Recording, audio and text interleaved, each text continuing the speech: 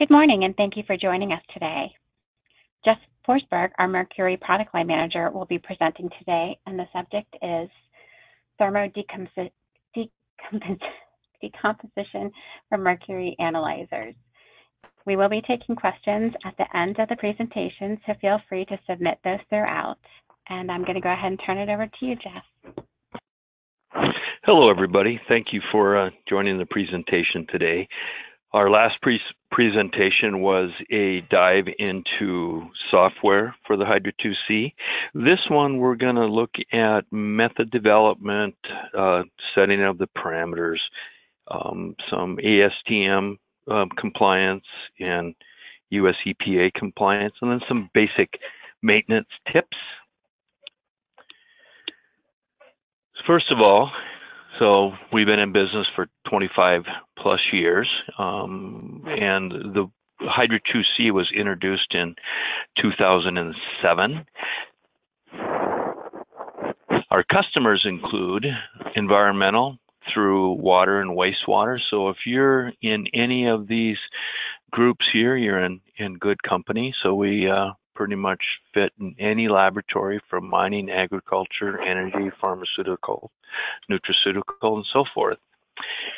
So the Hydra IIC, thermal decomposition mercury analyzer, is direct determination of mercury at trace levels for solid and semi-solid samples, and low ppb, micrograms per liter, in aqueous samples, and determination of trace levels, ppb, in petroleum distillates. And one of the benefits is there's no time-consuming or complex digestion steps. We don't use any wet chemistry for solids and semi-solids. The only chemistry or reagents that we may need to add if you're running aqueous samples and you're using a nickel boat and it's acidified in nitric acid for preservation. I like to use a 0.03% L-cysteine solution, which is a sulfur-based solution. It will secure the mercury in the boat. One of the reasons for this is that nickel will react with acid in the solution and will off-gas hydrogen. So that as the hydrogen off-gases, potential is there for mercury removal from the sample as well. And additionally, we eliminate toxic waste disposal because it's just basically ash you're disposing of out of the boats. So it's matrix independent analysis. It's mass-based, and you can use one calibration, so a one-size-fits-all approach because it's mass-based. And standard operating conditions can be used for most sample types, and you run multiple sample types automatically without operator intervention. Fast turnaround time, about 5 minutes from sample in to numbers out, so it's a really nice technique. So how does it work? So basically, there's 7 stages. We load, inject, dry combust, purify, remove the moisture, we collect the mercury, and then you elute the mercury, and then you detect it. So dynamic range is probably most used dynamic range is 0.05 to 1500 nanograms, and that's without sample pre-treatment, as I mentioned earlier. And so there's no stannous chloride, no sodium borohydride, and the light source is the standard wavelength that most manufacturers use for their mercury systems, 253.652 nanometers. We use 2 cells for best fit, and it gives you a nice dynamic range from trace to higher concentrations. Here's an example of a 1 ppb water solution shown at 5 mils. So it's a nice peak shape back down to baseline. So here's the sensitive cell, and then this is the least sensitive cell. The 2 cells are, the most sensitive is a 10-inch cell, and it's mirrored. So that light travels through, hits the mirror, through and back, and then it goes through the short cell, the 1-inch cell, into the detector. There's a ballast in between, so that's where you get the peak separation. So it's good for soils, sludges, fly ash, fish, food, feeds, plants, ores, petroleum, crude, distillates. Basically, if you can get it in the boat, we can analyze it for mercury content. And it's also a great tool for samples that have known chemical interferences when they're analyzed by a reduction or a digestion type system. The software, current software version is Envoy 2.2, and we offer two paths for analytical success. One is our standard mode, combustion AEA, and that's for aqueous liquids, inorganics, and non-volatile organics. Example would be petroleum samples with a high autoignition temperature. And then our second mode of operation is CAA-VHC, and that's for petroleum, distillates, and volatile type samples. So what is VHC? It simply stands for volatile hydrocarbons. The full acronym is CAA-VHC. We limit the weight of 80 milligrams for trace detection. And autoignition events can potentially cause a system stress point. So what we do is we avoid those by precision temperature management at injection point where the boat goes into the catalyst tube. And also that'll retain sample integrity, and then you have worry-free unattended batch analysis with this VHC mode of the software. So now once you get up and running and you're ready to start analyzing samples, you really need to know a little bit about those samples. So I always say just Google the sample type, and there's so much information out there. You can look for an approximate assay of that sample. So low or high concentrations may not fall into the analytical range, and then you can increase or decrease sample weights. Large weights of bad things, components that can shorten the catalyst life, such as halogens and SOx and NOx and organic sulfur, they can cause problems with the system. So if those are one of the components when you do an assay, you may want to start with lower weights and just see how the percentage of those components in the system will be detrimental to your catalyst. And then moisture needs to be dried slow before the decomposition steps. You don't want to flash all that moisture into your catalyst bed powder and or your gold trap system or moisture removal system. And then physicality. Can that sample be contained in that boat? So you just kind of look at the samples, do an overview, and then move forward from there. Another point of concern is homogeneity of the samples. Is there any pre-treatment that might be needed so you have a uniform consistency? If you don't have uniform consistency, then your samples can be all over the place when you report your numbers, and your RSDs will be high, and it just won't be good analysis. So soils and some plant material, maybe something like a simple coffee grinder might work to get them in uniform consistency. And then also if the sample is combustible or explosive. So if you're not sure, you really need to start small weights and see what happens. Remember that oxygen enhances the material's ability to combust. So explosive conditions can exist. If you're unsure, I usually recommend 20 milligrams or less to start that method development of that sample. So for volatiles, typically you're looking at, PAHs, and again, I recommend a mass of 80 milligrams or less to start, and probably don't go above that because then you can cause stress points within the system if you get too much of an explosion when it goes past its autoignition. So yeah, they're reactive, so you just got to be careful at this point. Diatomaceous earth, I load the boats with diatomaceous earth. It has been shown to limit the loss of mercury for volatiles. And then you can also take and mix that sample with a non-volatile solvent. So you dilute it maybe 1-to-1, and then that will also help secure the mercury within that sample boat from being off-gas during the wait times. Then if you're unsure about any anything, I would recommend running the sample right away, and then you can run that sample at timed intervals to see if there is a loss of mercury before you go ahead and run those sample types and long wait times on the auto sampler. So there's things you can do to mitigate your inconsistent results that are reported. Low concentrations, you can increase the mass if you need to within the conditions of the system, but you've got to remember that if it's explosive, you probably really need to watch that and stay at 20 milligrams or less when you're doing method development. Also, we offer multiple injections, but with that, you need to use a strict GLP. So you don't bias your results.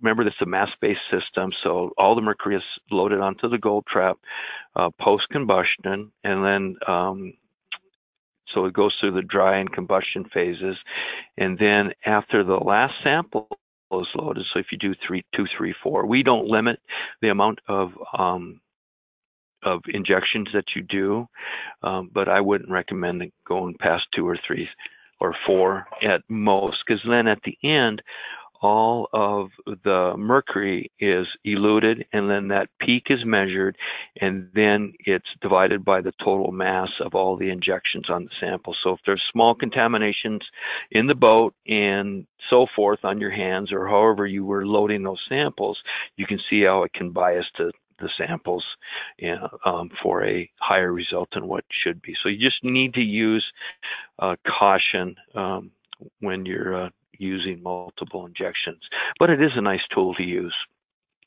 High concentrations, they're mainly handled with our normal operating procedure. 100 milligrams of a 10 ppm equals 100 nanograms of mercury, and that's typically a calibration point. You can go up to 1500 if you need to. So if your sample's at 10 ppm or less, it's going to fall within the dynamic range of the system. But if you use small weights, remember, you need to have a nice balance. Otherwise, you can have analytical error during weighing. And then also, small weights, you may be introducing a sample that's not homogeneous, so that can also cause concerns. And then if you wanted to dilute the sample, solid samples are difficult to dilute because you need a blank material that's acceptable. So if you're running coal and you wanted to dilute the sample, you might use a carbon material that's free of mercury. But if your concentration is really, really high on the sample, you might be diluting like 1 gram into a kilogram or something like that, which really doesn't make a lot of sense. And then trying to make that sample homogeneous would be just a nightmare. So last resort, digest the sample, because we can easily run aqueous solutions with a max volume of 5 mils on the sample. And then also, there's lots of samples that may be difficult to contain in the boat. You're looking at hair, feathers, glass wool, anything like that. In the food industry and the environmental industry, there's a myriad of samples that are analyzed for mercury, especially nowadays when it's a hot topic with the United Nations Environment Program, and everybody is tracking mercury, where it's coming from, where it's being deposited and so forth. So in order to handle all these types of samples, you can use something as simple as aluminum foil. So you can wrap that sample in aluminum foil. You take and make it maybe 2 by 2 and put your sample in there. After you tear it and wrap it up and then run that in the boat. But you just want to do a blank subtract if there's any mercury in that media that you're using to contain the sample. Anything that's like sticky cosmetics and those types of items, you need to be careful not to get those on the flange of the boat, because that can contaminate the boat rack and can give a false positive to, say, the next time you use that rack for samples for another sample that actually may be a non-detect. So from 30,000 feet, what's the big view getting started with method development. You got to characterize your samples, try to determine the amount of moisture, and adjust your dry time for the amount of moisture. If the sample weights, if you're unsure, if they're high or low, Hg concentration of volatility, so you need to look at all of that. Estimate the sample mass needed for mid-range concentration. Sometimes that's kind of hard to do, but you might be able to get close based on history of those type of samples that you're running. Evaluate the response, determine your precision, and then adjust decomposition values as necessary. So dry time, catalyst temperature, decomp temperature, all those can be adjusted to bring that precision in for that sample. And then finally, you need to determine accuracy of your method using SRM. If there's anything applicable to the type of material that you're using, I suggest if you're like using plant material, maybe peach leaves, there's a lot of SRMs out there that'll be close to your matrices, which should give you a good indicator if that method is working for that sample type.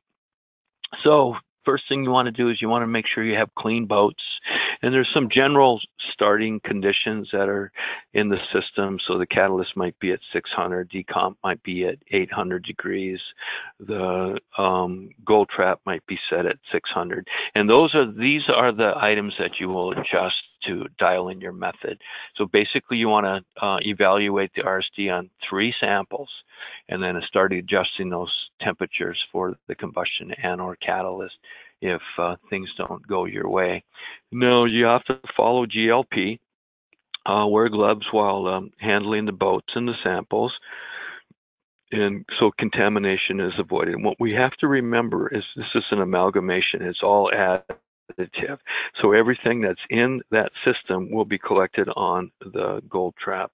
So if you have contamination on you, you get it on the boats, in your environment and so forth, you're going to see that when the numbers reported. Intermediate standards, I use a stock liquid standard, 1000 ppm, and I make 10 ppm 1.101 and all the way down to a 1 ppb, and I like large volumes. So 1 mil of the stock for that, 1 mil of the 100 for the 10, and so forth. So serial dilutions down to the 1 ppb, and I like to keep my acid concentration as close to 1% as possible when I get down to these intermediate standards, because I want to limit the amount of acid that's in the system, in the boats, and being vented into the catalyst bed as well. But large volumes of standard will give you a more precise intermediate standard. So then what you want to do is these intermediate standards, you use those for the calibrations. You can also calibrate with solid material if you want to, SRMs, it just doesn't matter. But I like the liquid standards because it's easy. And I can adjust the weight or the volumes of the intermediate to meet the mass requirements. So I typically will run my calibration from a blank up to a 50 nanograms. Usually 20 to 30 is your linear range, and then I drop the blank into the high calibration range as well. So here's an example of the responses you'd expect and how I vary the weights of each intermediate to hit the nanograms I'm going after. So for example, if I want to hit 50 nanograms, it's 100 microliters or 500 microliters of the 0.1 ppm solution, and it's going to be measured in the high cell. The system will automatically drop the responses into the most appropriate cell that it can determine the concentration for. So getting started with methods development. On the UI, here you have your main controls, your drying, your catalyst, your time at at drying, the decomposition and so forth. And you can set it up for a global method. And then the decomposition time, typically about 180 seconds at whatever temperature. That's the minimum I use, is 180 seconds. You also have the catalyst temp, lamp off, amalgamator temp. And then here you can get to the calibration, where you can see the calibration response and everything for the samples that you ran. On the sequence page, this is where you enter in the samples. This has a lot of flexible features. You can cut, paste, copy, auto renumber, and fill down and so forth. And you can click on this little button here, and you can control to the left or the right by just using your enter key.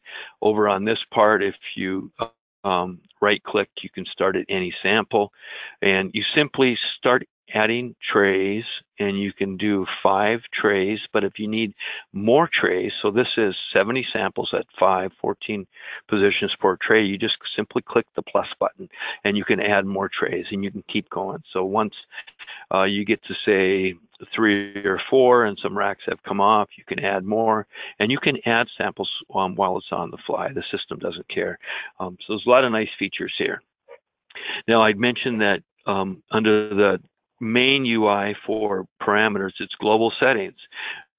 But once you get in here to the sequence page, you can actually change these for your sample type. So once you have you know your methodology and what it takes to dry the sample, combust the sample, you can change all those parameters for each individual sample right in here. With the exception of combustion AA, VHC, we control the minimum dry time at 60 seconds at 150 degrees C.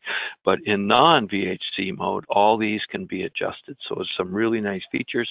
So for example, if you're running a sample, 10 samples that have high moisture, and your drying time is, say, 180 seconds at 200, then you have 10 fly ash samples that are low moisture. Well, you really don't need to dry them, so you can hit 200 C at 10 seconds and then move right into the combustion sides. So you're going to save like 3 minutes of analysis time right there. And then also going with the preload, that's for multiple injections if you have low concentrations and you really want to see something. So under the type of sample, that's where you just enter preload, and then you can put the ID in here, and then at the end of the last one below that, it'll actually desorb the gold trap, and that's where it'll take your analysis and sum it up and base it all on the weight. But remember, this is all additive, so you have to use caution and the strictest GLP when you're using the preloads, so you don't have any bias high. The favorites bar has a lot of neat features on it too. You can move through the UI by just clicking on a lot of these buttons. And we have a new sleep tool, so it actually looks and monitors the temperature. And when the temperature of the catalyst gets to the set point that you set, the gas will turn off, and then the system just shuts itself down with its injector closed, so you preserve the catalyst bed for the next time you run. I also recommend using an external chemical dryer. I introduced this a few years back, a couple years ago, for liquid samples, aqueous samples up to 500 or 600 microliters. So it handles the moisture well, but also it has other benefits. It will remove some of the organic vapor phase constituents of the sample that may be coming through the system. So it actually will help keep your cells clean and pristine. So your analytical cells, your 10-inch mirrored cell, and your short cell will stay a lot cleaner. So I do recommend the chemical dryer for almost anything. I run it on my system all the time. Simply just sieve it down to 850 micrometers, and that's what's added into the chemical dryer. Anything that passes the sieve, you just discard. So when you want to get started, and after you have your calibration all prepared and loaded, typically what I'll do is I'll run 3 samples to get the system up and running, and I'll use 100 milligrams of flour, 100 microliters of DI water, and then an empty position. And I run them through run sample by itself, and then I have the sequence ready to go after that, and then I'll just start the system. If you're running volatiles, I recommend diatomaceous earth. Again, it's been shown that it will help preserve the mercury, but again, you'll have to run samples in at different periods to see if there's any issues with that.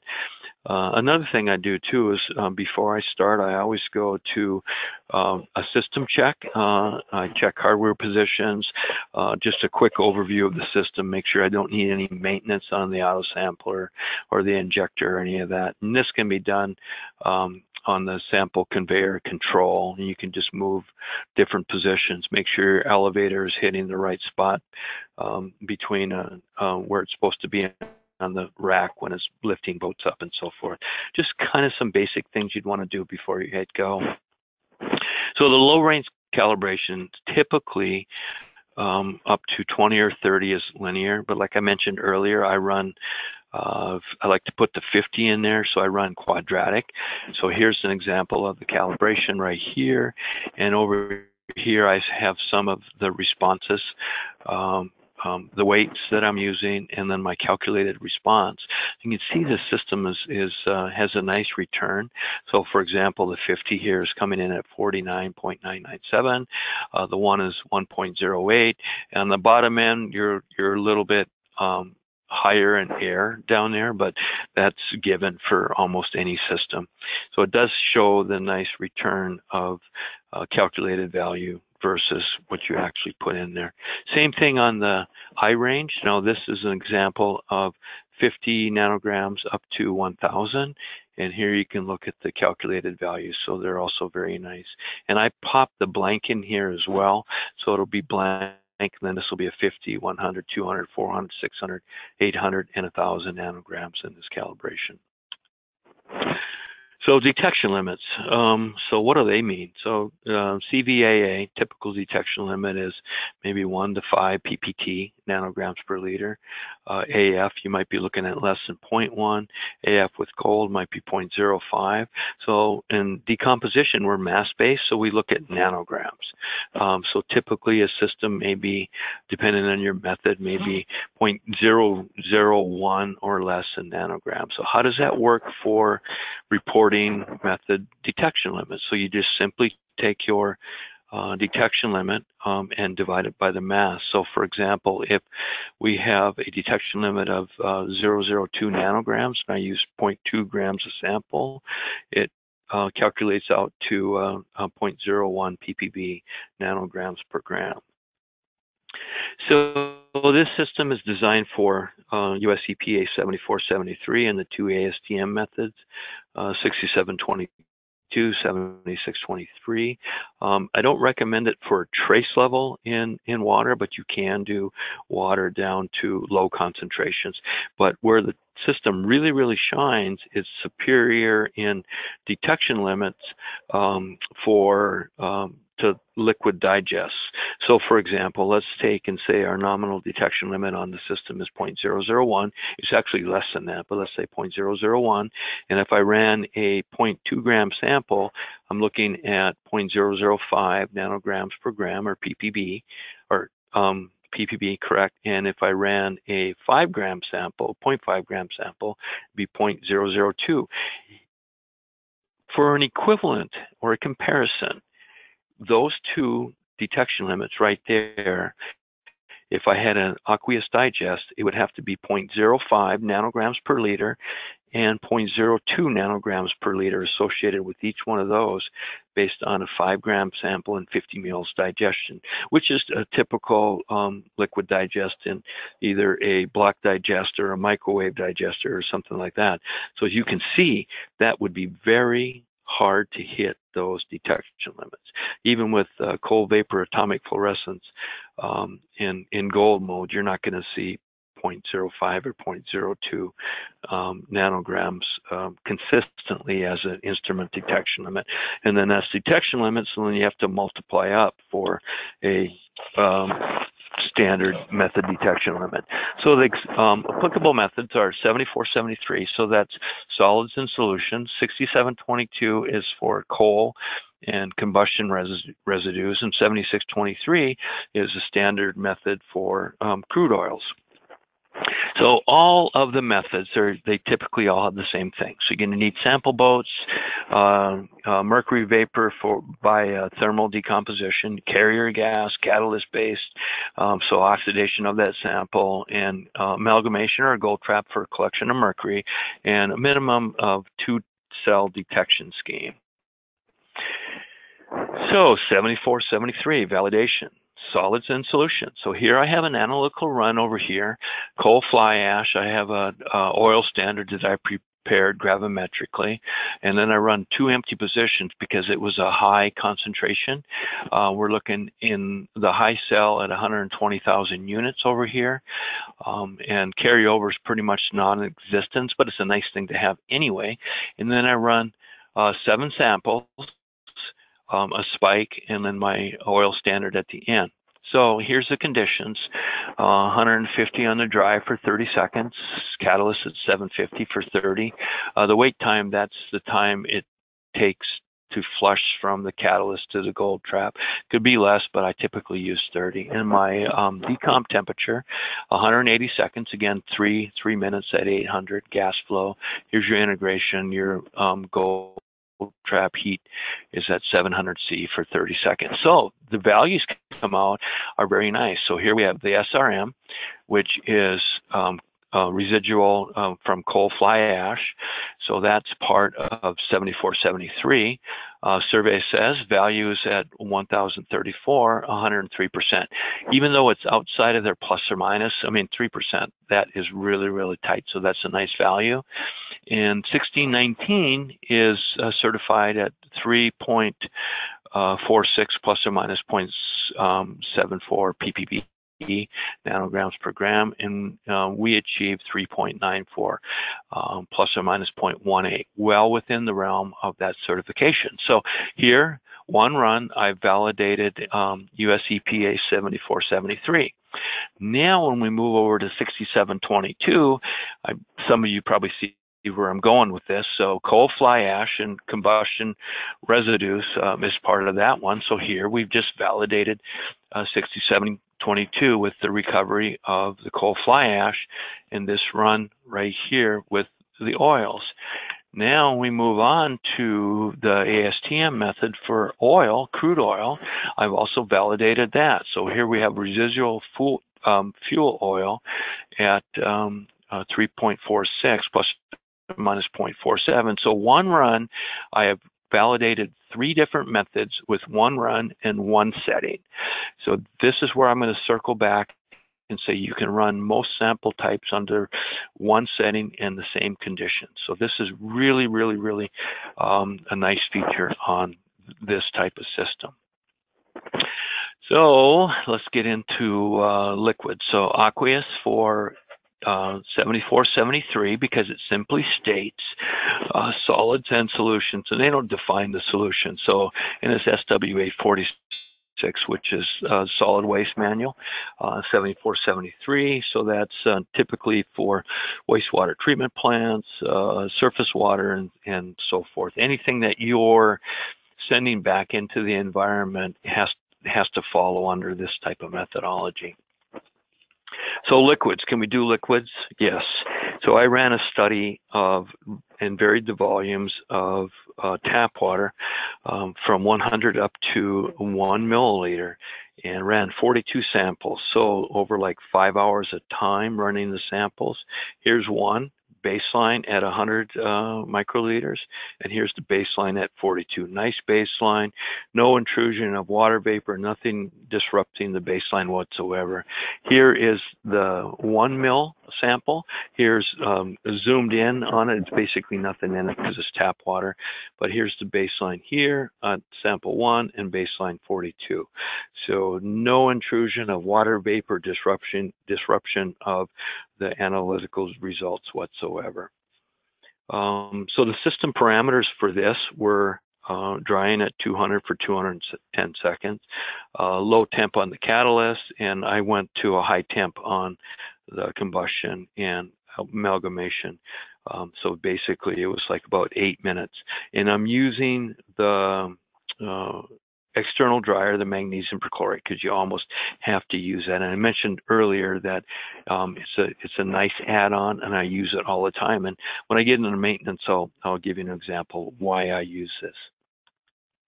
Also, when you're developing any method, it's nice to know if the parameters are causing any issues from high to low. So I did a carryover study through this methodology on the aqueous or the liquid samples, and I left an empty position after each standard to look for carryover.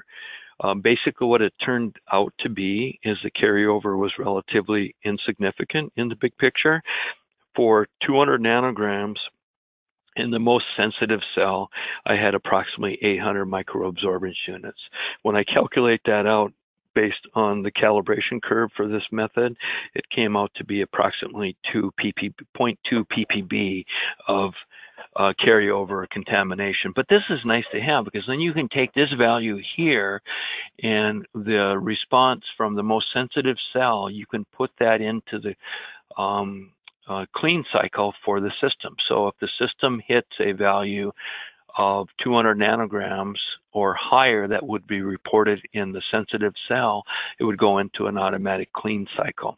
So to do a combustion cycle and a gold trap cycle to remove any residual contamination that may be left over from that previous high sample. So this is a nice thing to do on any method, so you can really truly dial in that system so everything that you report is true and accurate. I also did a bias test on delivery modes, and something that you should do as well. So I made a 0.05 nanogram standard and used it with nickel boats, with diatomaceous earth, with L-cysteine, and then also quartz boats. And then I ran an empty nickel boat 7 as my control. So basically the way it turned out, there's not a lot of difference between the 3 modes of operation with the 0.05 nanogram. The quartz was the cleanest, and it did have the lowest percent RSD, with the exception of my control, which was the empty nickel boats. But at 0.05 nanograms, there's not a lot of difference between any of these modes for delivering the sample into the combustion chamber. Results from the liquids, I ran a 1 ppb 30 sample, so it was quite a long run, and then it ended up with a average of 0.87 ppb and plus or minus 0.081, and the percent RSD was 9.2, which is not too bad for the system and the conditions. I had a couple of blips, so that's maybe what made it pop up a little bit higher, but unsure of what happened in that situation. And then I ran the MDL study according to 40 CFR Part 136 Appendix B, which I believe is being outdated, but anyway, my MDL came up to 0.1 ppb for this methodology.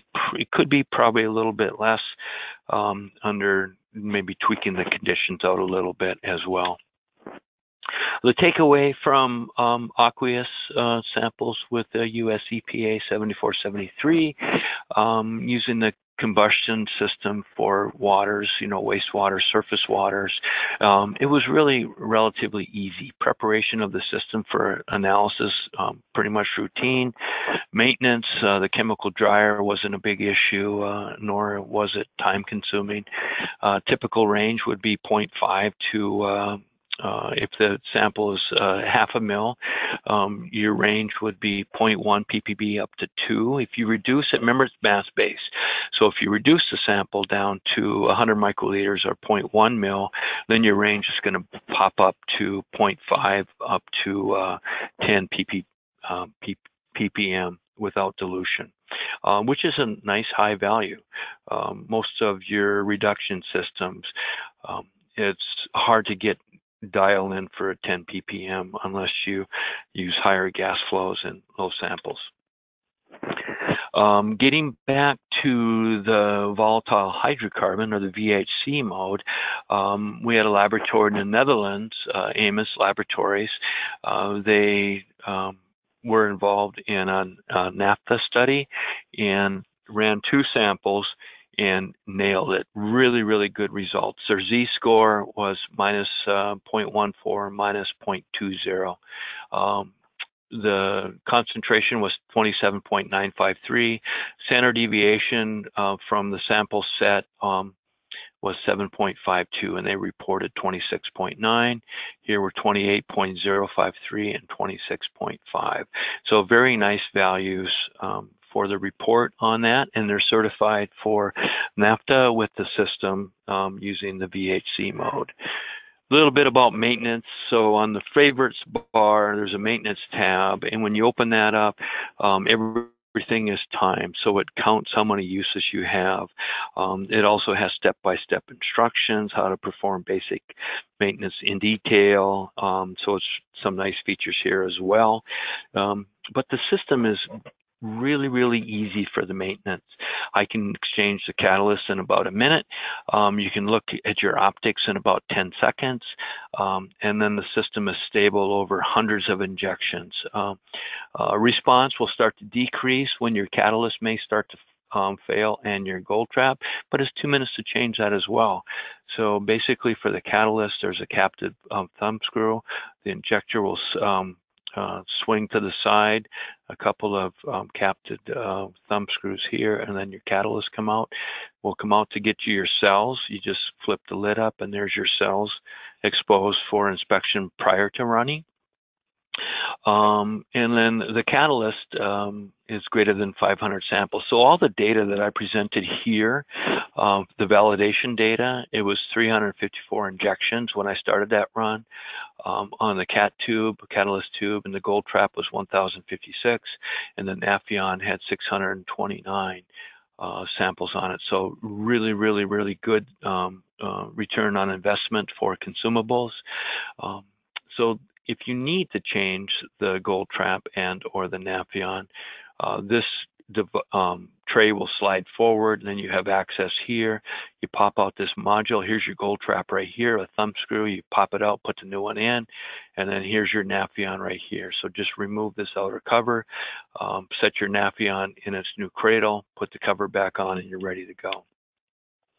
Cell cleaning. Now, I wanted to speak a little bit about cell cleaning.